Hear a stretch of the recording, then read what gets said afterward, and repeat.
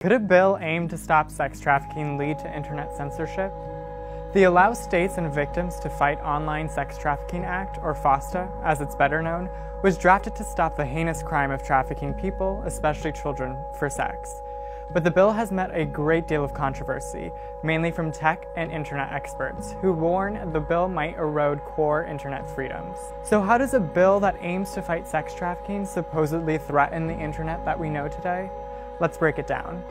FOSTA is a hybrid bill, which includes key provisions of the Stop Enabling Sex Traffickers Act, better known as SESTA.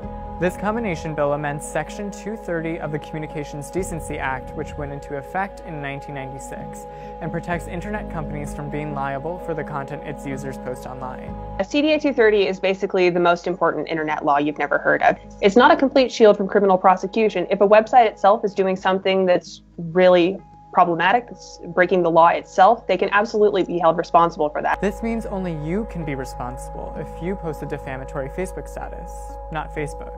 So what's the impetus behind changing the most important internet law? It goes back to a case against Backpage.com, a classified ads website. According to the National Center for Missing and Exploited Children, most cases of child sex trafficking involved ads on Backpage. Now this is abhorrent stuff, especially since there was evidence that Backpage knew about the activity on its website.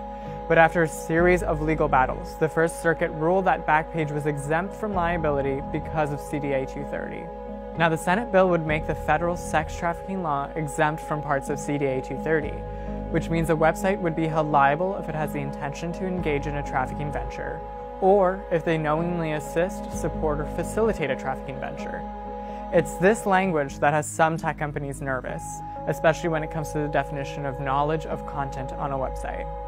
Basically, internet companies that host user-generated content are worried that they could be held liable for content on their websites too easily, which could lead to two polar different reactions.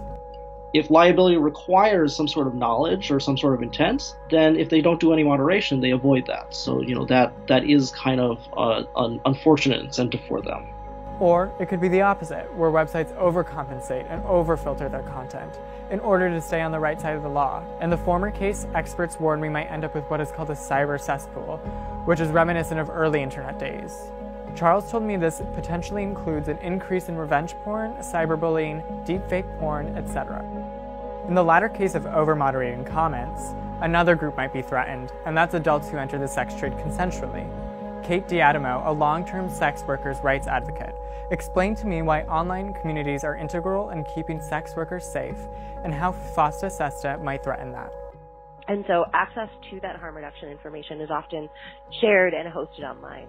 Things like bad date lists, where you can report that you've had a negative encounter with a client or a law enforcement officer and put down that information so that folks can search that information before they see someone, is a really basic way of utilizing the internet for harm reduction tools. The concern here is that if websites overcompensate, they would obliterate these online spaces that sex workers use to keep safe.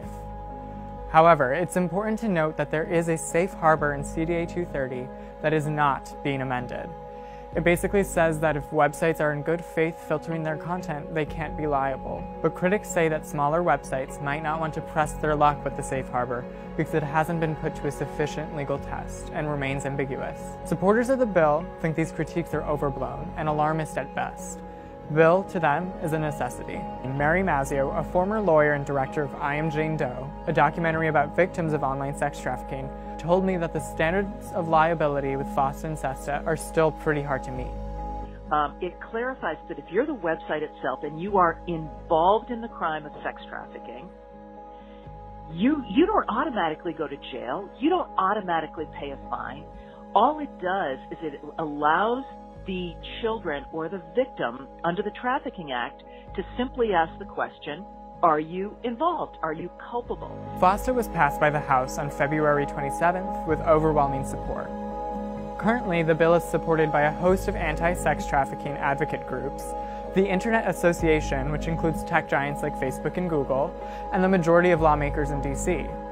Its list of detractors is just as long and includes sex worker advocacy groups, smaller internet companies like Wikimedia, the ACLU, and the Transgender Center for Equality, just to name a few. With all that, it's expected to be passed in the Senate since the bill has such strong bipartisan support. So there's a good chance we'll see how it plays out very soon.